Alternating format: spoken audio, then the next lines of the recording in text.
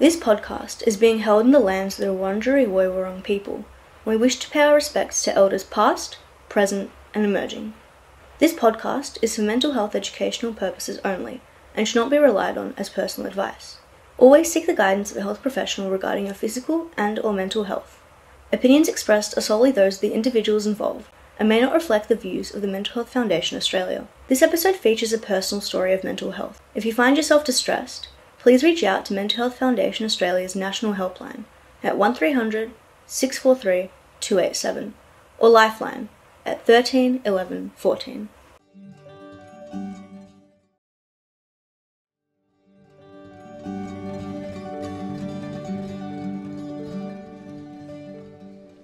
Everyone has their own unique story.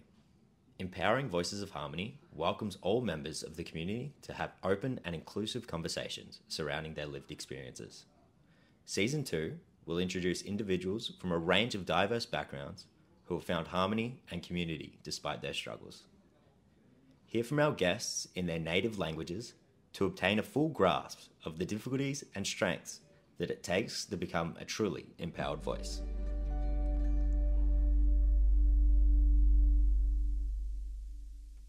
We are here celebrating our first episode of the 2024 second season of the wonderful, empowering Voices of Harmony podcast. I might have to get my fireworks out. Fireworks! Here we go. Let's get things exciting, I guess. Exciting to be here, and this is not the start that I would imagine. I wanted to have a more natural... this is I might say to the ladies and gentlemen of the internet who are listening to this, that this is a very unplanned podcast, and we are just gonna shoot the shit, as they say. We're gonna roll with it in a big way. 1 minute into the podcast, I've already dropped the swear words, by the way. It happens. Goes to show my professionalism here. But the aim, I think, Amanda, thank you for giving us the time to be here, by the way. All good. We'd like to get to know each other, perhaps, during this 30 minutes of conversation, and a little bit about your background, about your stories, perhaps, and how you have been... stories, where does a story start, where does a story end? We have no idea, right? So... shall we start from the childhood, perhaps, Amanda Cops? Yeah, just briefly. Just briefly. We don't want to bang on too much about that because it's kind of a bit boring, but we can go there. Nothing is boring, Amanda Cops, because you never know what I'm going to take from what you say and what I'm going to throw your way. Radio. You know what I mean? Yeah. But I remember you telling me once that I think it was your great-grandparents, the first who arrived in Australia with the first wave of people who came here, and you told me a story about how it was a petty crime that they committed, I think, right? And then vaguely, yeah. No, it wasn't a petty crime so much. It was the Italian side of my family eloped and ran away to New Zealand. Eloped? What's that? Eloped. So they were supposed to get married formally, and the family wouldn't let them. The family said no, You can't get married. Wow. And so they racked off and moved to New Zealand, and then ultimately ended up in Australia. So just to say to the family of their own that, look, we are going to get married because we love each other or whatever, they were like... Why they were against that? That's very odd. I think at the time it was a socioeconomic issue, as in one of them came from a wealthier family than the other, and they just didn't think that they were an appropriate match. That is bothersome, isn't it? Standard though for the time. Standard for the time, even today maybe, perhaps. But I can imagine if I'm 50 years old and I have a wife, and then even still then my parents would be like, just trying to stick their nose into my life, which would be like, look, I'm 50 years old at this point, leave me alone. Yeah. But interesting. And then so you say your Italian side of family. What about the other half? What was that? Mad Irish people. Pretty sure most of them are criminals.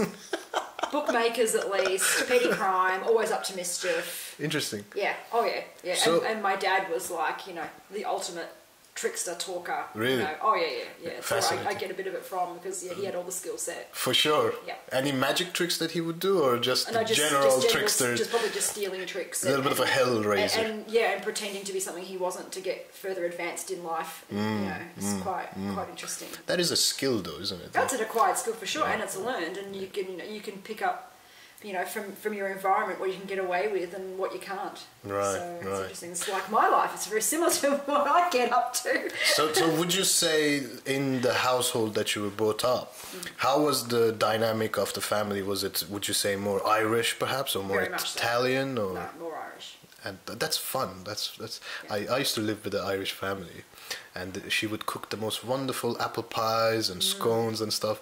And her husband used to sit at the background and drink beer and watch the football and burp very often.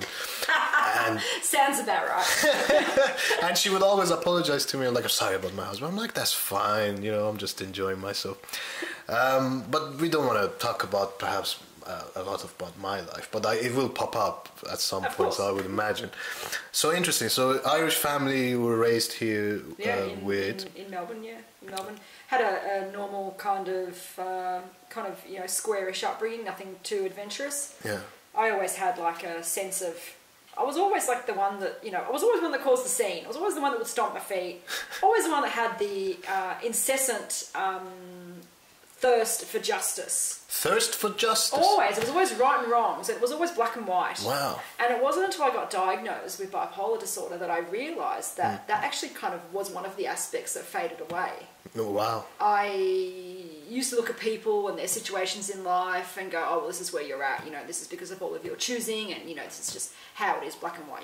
There's no shades of grey at all in that. And then I got diagnosed with bipolar, and it just kind of set me on a different sort of pathway. And now every time I look at someone, no matter who they are in life, I just think to myself, what's your story? There's always a story. Everyone always has a story. Absolutely. Good, bad, or indifferent. Everyone has a story. And I just think it depends on your maturity and where you are in life to decide that you're willing to actually acknowledge that story and move forward with it, or use it for good, or just plant it over there in the corner.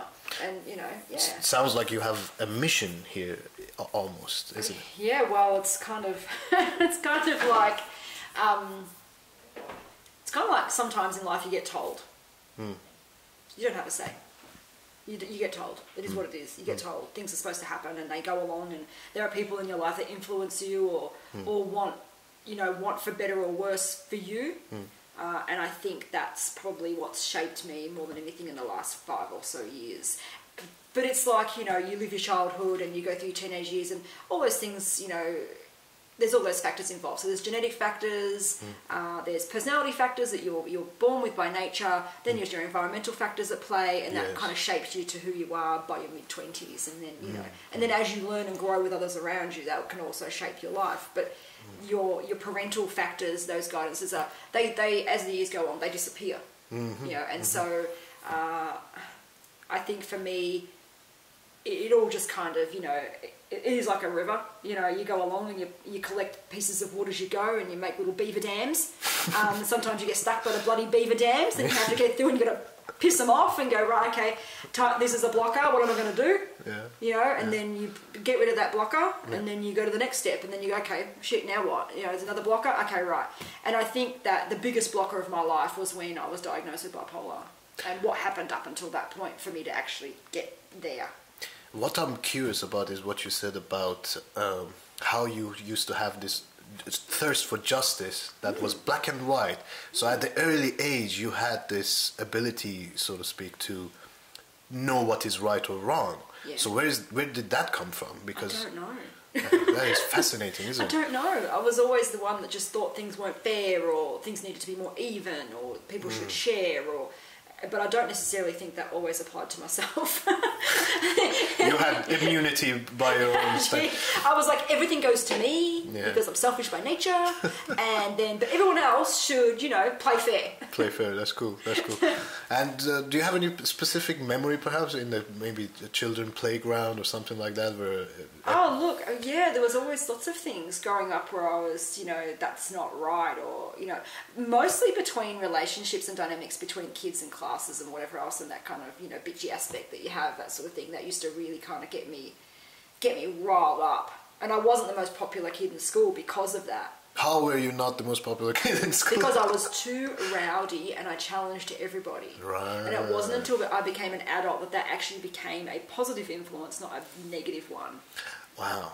Yeah, I was always just too mouthy. And that's just gone on forever now. I'm too mouthy now. But the people that are close to me value that mouthiness, and they always say, just don't get on bad Mandy's side, because if you get on bad Mandy's side, you're in a world of hurt. It's always best to be on good Mandy's side, and everything will be fine. So is that a sort of the advice that your parents gave you then? And your people immediate surrounding of you? No, they gave me none of that. That's purely how I was born. Wow. So during school it must have been difficult then going through all of that, huh? It was, but you know what? I always had a close group of friends. I always had friends because there were some people that realised that, you know, sometimes there could be advantages to being friends with the one that stands up and is the mouthiest. And I say we because I share the sentiment here. I was an absolute troublemaker in school, jumping around. I like to even say bullying people, but it wasn't like a hurtful type bullying. It was like creative in nature of how someone has a name that rhymes with something, so I would make fun of it in a way, but it was never to hurt the person, you know. But I was always a troublemaker, and I think those people attract because they got this energy about them, right? So I, you know, completely what do you call it? Resonate or relate to that, you know, in a sense. Did you have your own gang then, as a result? Oh, a little posse. A little posse together, yeah. Running around causing trouble. Oh, look, it was just basically a girl posse. Yeah. It definitely wasn't the Spice Girls, let's put it that way. We weren't all that hot, and we couldn't dance for shit, but you know, we gave it a red hot go. Yeah, it is what it is. Look, they are a good bunch of girls, and I'm still friends with a couple of them now. That's awesome. And they appreciate me because they know that I will just kind of lay into it. I don't, you know, I'm not going to hold back. I'll go, well, that's crap, and here's why. So there's friends of yours sort of have watched you grow as from the teenage years until now. Personally, I think that's such a beautiful thing to have friends who you know from lifetime. And because I've moved from so many countries, unfortunately, I left behind my friends. So I didn't grow with them, you know. Did you share the same value? Like, how's your relationship with your friends now, as they have grown to watch you change from who you were and to where you are now? That's a very, very interesting question. Yeah. So basically what happened is that one of my closest friends I met in primary school, and we had a period of time, late teenage years, where we didn't see each other just because of study and whatever else, but then in the mid-20s we reconnected. And another two friends I went to high school with, who we've been friends the whole way through. And another friend that we connected with through my husband's work, and I've been friends with her for over 20 years. So there's a bit of I've had friends for 30, more than 30 years, the same friendship. And the interesting thing that they said, that when I was unwell, and they were like, what is going on with this woman? This is when you were hitting like the lows of the lows, perhaps. No, I don't get low. No, you don't get low. No, I might get my husband thinks I get some mild depression. I think it's situational more than anything else. If something bad happens, then I get a bit depressed. Right. But by nature, I don't have a drop down in my bipolar. Okay. I stay like at level 1, and then I'll kick up. Right. Which is where the energy comes from, but we'll get to that later. Sure. So, and they all said, oh, look, that's how you used to be when you were like 18. Today they tell you this? Yeah, well, no, not now so much, but when I was unwell and I was quite manic, I was hypomanic as well, and they would say, and the thing is that my behaviour, I was displaying some very weird behaviour, and my friends just didn't know what to do. And they were very confused, and it was a very confusing time for everyone, because I'd had some traumas, and my parents had passed away in a very short period of time, and my husband had a heart attack. So this was in my early 40s. Wow. And so I got a little bit silly. And it turned out that I got a little bit silly because I kind of blew a brain fuse and I got diagnosed with bipolar. It took a year to be diagnosed. Right. And so I just became a different person. That is, I don't care who it is, even the strongest, iron-hearted, minded person, those events in lifetime for anyone. Like my grandmother passed away like a year or so ago, and I didn't really know her because I live outside of the country. Yeah. But just watching my family go through that, the siblings of my mother, there's 2 of them, and I felt like I had to do something in that moment. And I remember calling them and I'd be like, let's celebrate the memories of our grandmother or your mother in all of the glorious good memories of it, and just keep that alive, but they were devastated. So you say your brain cells were exploding. It's all about stages of grief. And everyone Stages of grieves grief, at different levels and different time frames, and there is no set time for grief. And so I didn't really get time to grieve because I was too busy being hypomanic. I was too busy going out buying a sports car and spending $3,000 at the Nike shop. I now have about 30 pairs of sneakers. They're all great. I love them. But yeah, there were some things that I did that were quite out of character at that time. Lost over 30 kilos in a very short period of time. Exercised like it was no one's business, 14 Ks a day. I became someone else. It was very weird. And, my friends were like, what do we do with her? And a lot of people just thought, some family and friends just thought, oh, she's doing really well. My parents have passed away. She's living a good life. She just bought a Lamborghini and 3 pairs of sneakers. She's doing fine. And I wish lime green. So sometimes they park it in the Claremont Street. I think there's a Giotto back there, so it's hot. What, sorry? Giotto, Lamborghini. Oh yeah, Gallardo, yes. So I want one of those. That's great. Yeah. That's one of the remnants of being hypomanic. Is I want all these cars. But it's kind of like you can't pick and choose. You can't pick and choose your symptoms of what you get and what you don't end up with. Next thing you know, Amanda Cobbs is a F1 driver challenging the seat for Carlos Sainz. Of course. I'm not going to go against Sainz. He needs his drive. He's a lovely young man. It's not going to happen. Fantastic. So it was an interesting time of my life. And then, unfortunately, but fortunately, I was actually hospitalised. So I spent some time in a psychiatric unit at Mitcham Private, amazing place. Came out nearly a month later, and my good time was over. I was on some decent medication, and they managed to kind of push the hypomania down, and I was pretty stable.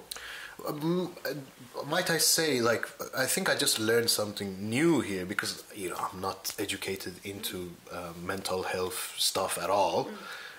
So when you describe hypermania and the different types of behavior that sort of arise from it, I never imagined that you would go on a shopping spree or this and that. Could you expand a little bit on what personally you had, or what other people with bipolar perhaps? So as a general rule, people who get hypomania and go all the way up to mania. Mania is where you lose control and you're not able to actually acknowledge what you're doing. You might, get to the point where you're psychotic, so you're not aware of your surroundings, and you can have very bad symptoms, be very scared and, attack, lash out, those sorts of things. I touched on that briefly, but I managed to get intervention in time, so that didn't become a real issue for me. But your hypomania can exist and show itself in many, many ways. So it's basically just like everyday behaviour that you would live, but heightened. So on a grander scale, on a faster scale, because your brain, when you're hypomanic, is moving so fast. Isn't it fascinating how the brain chemistry, the slightest changes can activate this kind of stuff, And the scientists have really no idea what's going on.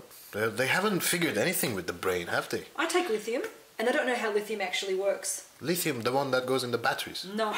Not that lithium. It's the same base element, but it's not processed the same. Oh, is it? Okay. And it's safe for people to eat. It's actually digested as a salt. That's okay. So you put it on your food or water or something. No, you actually take it as a tablet. But as a side note, lithium actually makes you really thirsty. So it makes you thirsty because it's a salt, but then you also crave salt. So it's a bit of a weird combination taking lithium, but it's a very effective medication. It works really well for me. It's not for everyone, of course, but seek your treating professional's advice. But it's really helped me, and it's made me a lot more grounded in my life, which is why I can work at the Mental Health Foundation Australia, because I'm able to kind of be stable enough. Without that medication, I'd be jumping off the roof. Flying like Superman. That, by the way. Don't encourage it. Yes. But I did have moments when I was unwell where I was displaying unusual behaviours and was going on levels of misadventure. So now that you are the president of Bipolar Victoria, and you work here full time, I think, right, at Mental No, I work Health? here 3 days a week, but I work for Bipolar Life, and I'm the president of that organisation, and I also run all the support groups as well, in conjunction, because we're an amalgamated organisation with Mental Health Foundation Australia, where I also work. And then the whole program that I run, besides being president of Bipolar Life Victoria, it's 34 support groups per month currently. Fantastic, fantastic. But my question is, having that established in your life, and then I also know that you have this scientific approach to things because you used to be a food scientist. Yeah, true. So where are we going scientifically with mental health, bipolar in particular? And I'm trying to not sound stupid with this question. At the same time, where are we going, and what contributions do you think, as your experience running these support groups, do you think you've had some methodology behind, like have you had some findings yourself where you're like, of course. Oh, please share. Of course. Yeah. The main findings you find is is the living experience is the number one thing that will drive the future for people with mental health issues. Living experience. Okay. So there's lived experience and there's living experience. I like to refer to it as a living experience for me because I have a long-term lifelong mental illness that I have to manage. I will never recover from. I will never be cured. It is a management issue. So that's why I'm living experience. So every day I get up and I'm living it. I'm living the highs and the lows. I'm living the awareness. I'm living the acceptance. You got to do the hard yards. You got to do the work every day. And the support group programs that I run, they all have very common threads to them. People's symptoms and how they deal with things might be different, but ultimately they come to a meeting, no matter what their ailment is, for support, for belonging, understanding, and they just want to feel like they've been heard. I think what you're describing here is just natural life. I mean, life is ups and downs, and the good, the bad, whatever. The ugly. The ugly, It's got all of it, and I don't think you can appreciate beauty if you don't know ugliness, or appreciate happiness if you don't. 100%. So what you described was life. Yeah, it is. But the thing is that unfortunately when people are coming and they have a diagnosed mental illness, no matter what it is, you name it, we offer it. Like there's too many labels. It's like a shopping list. You've got no idea. At the end of the day, the stigma out there is so real. Yeah, true. And so people just want to come and and so many people hide. Yeah. They hide what they have. They don't disclose. They keep it under a bush. They pull it out when they have to, but otherwise, and even they hide to friends and family. They're not upfront and honest because the stigma is real. The shame is real. They don't want to be out there telling people that they're not perfect. Yeah. But you know what? For me, I thrive in the imperfection of it. Yes. I love it the most. I'm out there. I have it all over my social media. I don't care, and I don't care because it doesn't make me any less of a person. Absolutely. I just get up every morning and I rock it. I go, you know what? This is what's on my backpack today. Don't care. You should be a motivational speaker, Amanda Cobbs. Oh, look, You could motivate a rock. I would try. Look, that's fantastic message. I think not just to anyone who suffers from mental illness, but just life in general, man. This is it. You've got to get on with it. Yeah. And for me, coming to the point where, I was behaving in a risky manner and it was close. It was very, very close to, and my husband did say at one point, jokingly but not jokingly, is that on your grave it would say died by misadventure. So, and I'm all for it. What a way to go. As I say, she died doing what she loved. She was parachuting while... People who are not in touch with their own reality, when they're that unwell, unfortunately do stupid things. Like, it appears that people with bipolar disorder really like to go out to sea. Really? That's a common one. Interesting. They have an affinity with the water. That's fantastic. That's where all life comes from, right? Yeah, it's and of course nature. So people with bipolar like to garden. They like to go on nature walks. They're really in touch with nature. When I was unwell, everything was beautiful. I have on my phone. I have so many photos of flowers and scenery and whatever else just because it was just amazing. And I still see beautiful things now, but it's not the same. It's not as vibrant, and it doesn't come out at you, and it doesn't... When you're unwell, you know, that's the result that you get. You get everything is, as I said, everything is blown up. Right. So everything you see is just beautiful and blown up more than it really is in life. But then don't you wonder, like, if I can tweak the medication a bit lower so I can... Don't do this, by the way, people. Yeah, no, we do not advise this, please. This section of the podcast has a disclaimer. Of course, people want to manipulate their medication all the time, and this is why, you know, people they class as medication non-compliant is the terminology that's used. You're not compliant in regards to your medication use. And this is because people crave that high. It is no different to a drug addiction. I can imagine so. It's a dopamine and serotonin hit, wow. back and forth, back and forth. That's what hypomania and mania is. Wow. So it's the brain, you know, playing tricks, and the neurons are spinning fast, and, you know, you want that high. You said two things that I want to touch on. One was the stigma around it, which I believe, as a Persian background, I can clearly see that in countries that are not even giving support to this kind of stuff and hide it under the rug. Oh, we'll be embarrassed and Some stuff. countries don't even have a word for it. I can imagine Farsi. I don't know Farsi that well, but which country doesn't have a word for it? Some of the Asian cultures, there's no such word for mental illness or different types of mental illness. It's not discussed. Madness. Yeah. So that's the one, and then the other one was, I want to speak about, this could be sensitive, I suppose, but how does one establish a trusting relationship with a psychoanalyst and a psychotherapist? Because, you know, like I was diagnosed with ADHD years ago, and then I did not trust this person who was giving me the medication. 6 years I was on it, felt like a robot, and then I came to Australia and I go to a different psychiatrist, and she told me, oh, you're fine, you don't have ADHD.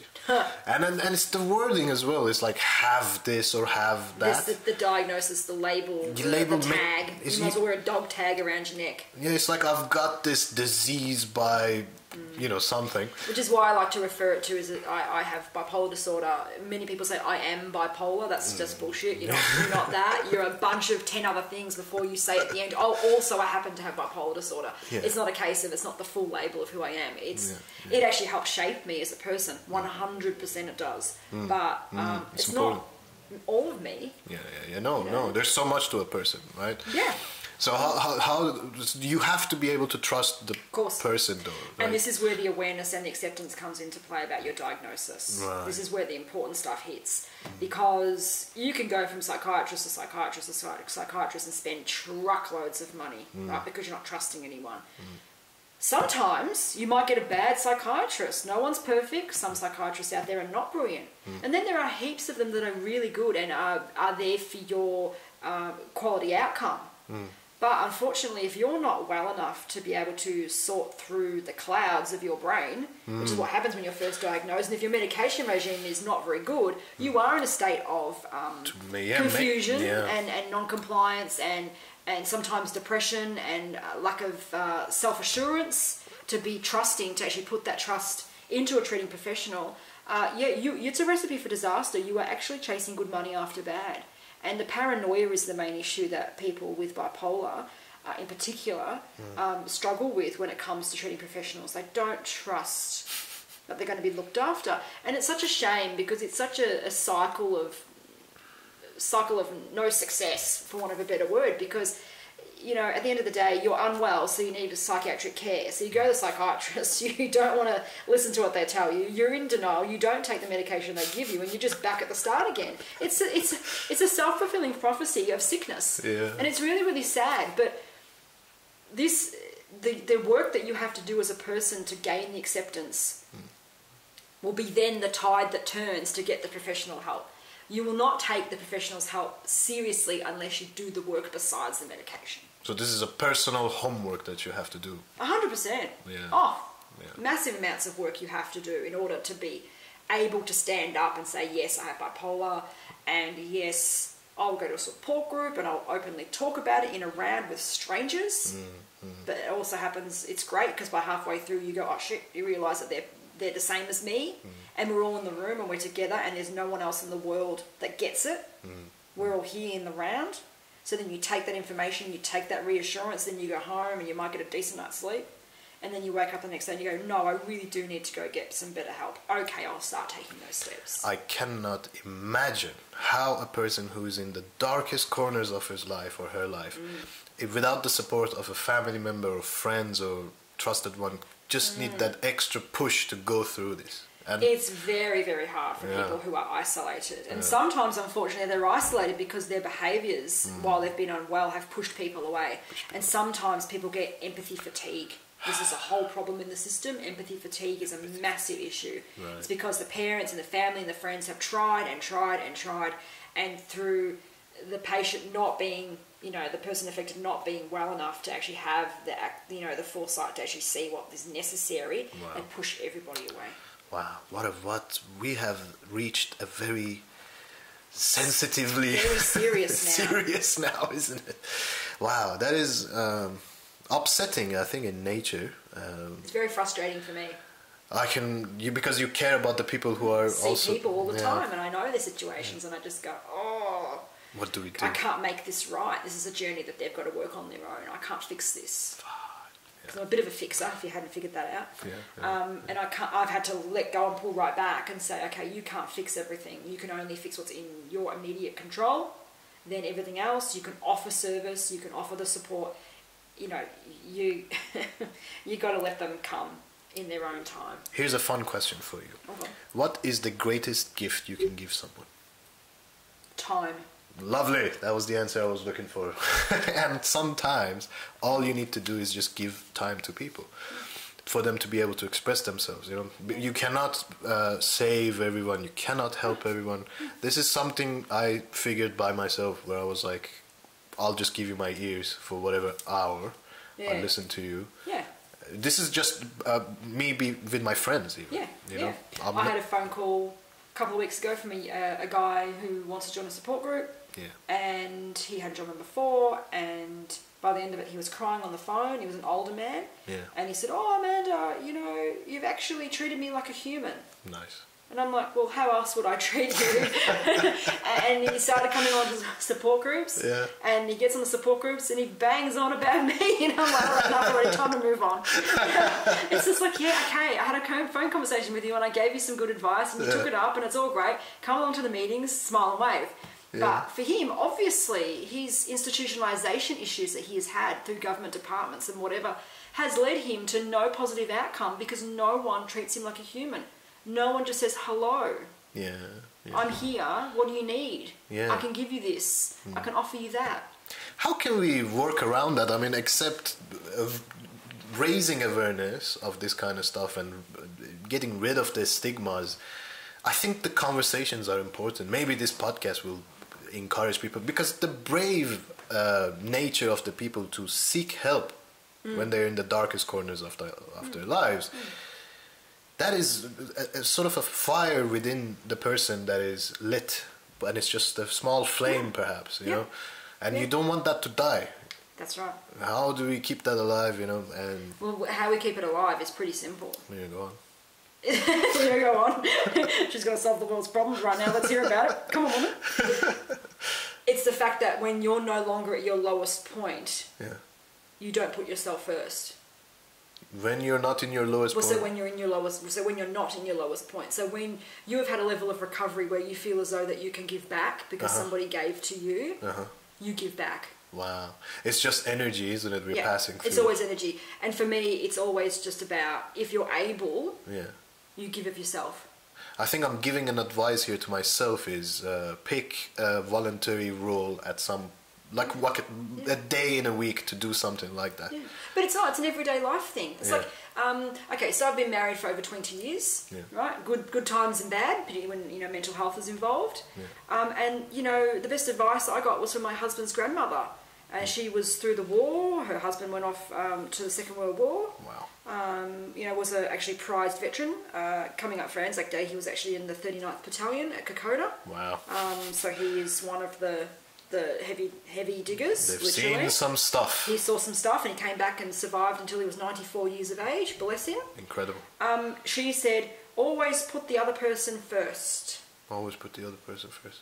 You should say that message in the airplanes because they say put the mask on yourself Yourself first. before the kid. Yeah. It's true. But yeah, don't put yourself first, put the other person first. So every time you make a decision that might affect someone else, put their feelings first. You'll never lose that way. I think in the Persian culture they have a saying that goes like, guest is first, then is God, and then is us. Yes. So we put the other person like, there you go. You know, that's, I think. Yeah, they come, they get the best chicken. Say that again. They come, they get the best chicken. Right. And I've got some family friends, and we go in the door, whatever. So, oh, don't forget, give them the best chicken. They give them the best because chicken. they're the guests. Yeah, isn't that amazing? Yeah, 100%. So the world needs to be kinder somehow. And you know, it just starts with everyday behaviour. But at the moment, there's not a lot of that going around. Right now, no, but we have the capacity for it. It's just like, of course we do. What are we doing? Yeah, you know? and this is where the support groups have that offering. Right, right. So for me, re-establishing the support groups after COVID, it is... Gosh, COVID, I forgot about that. That must have been a difficult time for like the support groups and everything. Bipolars actually did really well during COVID. Did you tell me? The reason being because they're always resilient by nature because they put up with other crap in their lives, and they watch the world fall apart and everyone crying, and they're just standing there going, "Oh yeah, welcome to my world." That was the general consensus. We had online groups, which was pretty cool, but the fact that most people are used to isolation, it really didn't affect them that badly. Yeah. So they sprung out of COVID pretty quick, and that's good. And we had good attendances at the meeting straight after, which was damn fine because you know you want them to be able to continue on. The rest of the public were not doing so great, but the bipolars were doing pretty well. That's For amazing. me, COVID was interesting because I was at home with my husband and my son, and COVID was a time where I shoveled shit. No. Literally. Go on. What I did is I have a 27-metre driveway, it's 4 metres across, and during the height, it was a boiling hot summer, and I decided, because I was on medication and I was still angry about being diagnosed and everything, and I was still trying to work through it all, and I'd had enough. So every day I went out and I actually took about 5 centimetres off my driveway, because it was actually like weeds and whatever else. So with a shovel, I'd just go out there in the boiling heat, and I'd wait till the middle of the day until I'd start just sweating, and I would just dig and dig and dig. And by the time I finished the driveway, it looked great, ready to be retopped. Dirt road? Yeah, so my driveway was dirt, dirt like rocks and whatever else, but it had lots of weeds and things growing through it. So I thought, nah. You must have been buffed up after that. Yeah. Muscles. I was very fit back then, so I had lots of muscles. I still got a little bit left, but not much. That's fantastic. And I just shoveled every day.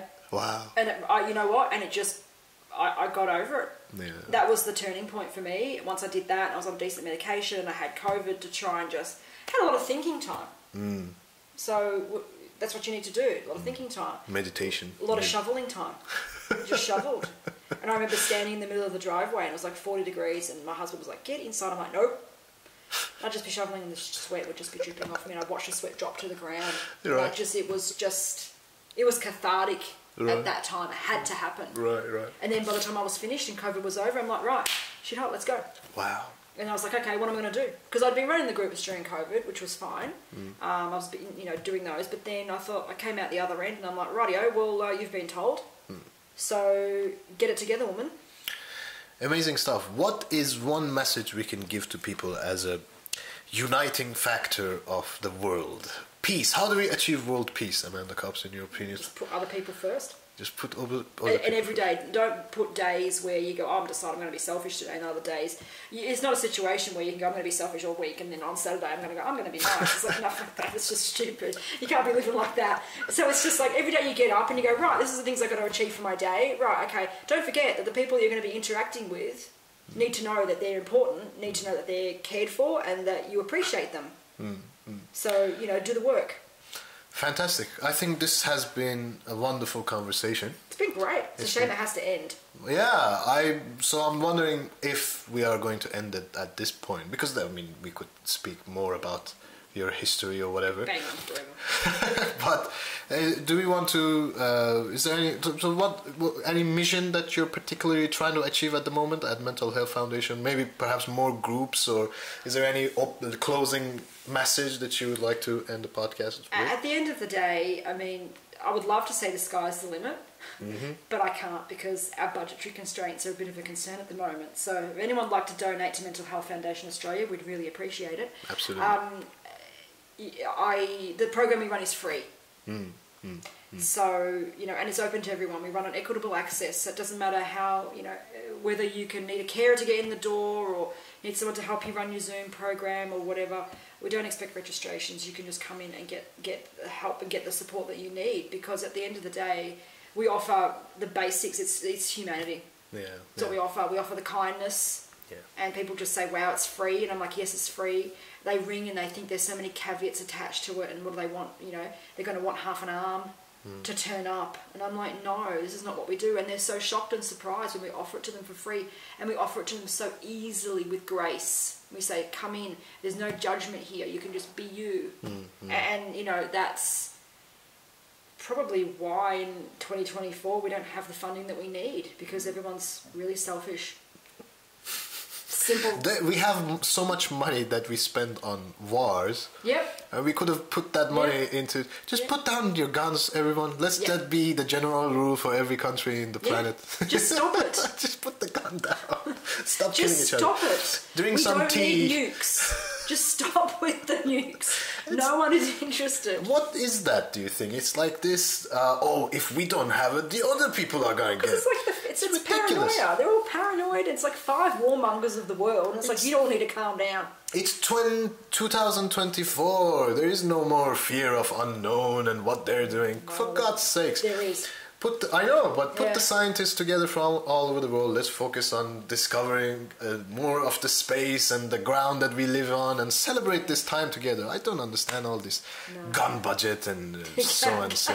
Get rid of it, man. It's a gun budget. Take it easy. I need a larger snack budget for my support group program. Know, right? That's more important than the gun budget. Let's get some more candies and chocolates in here, fellas. Feed everybody. Feed everybody.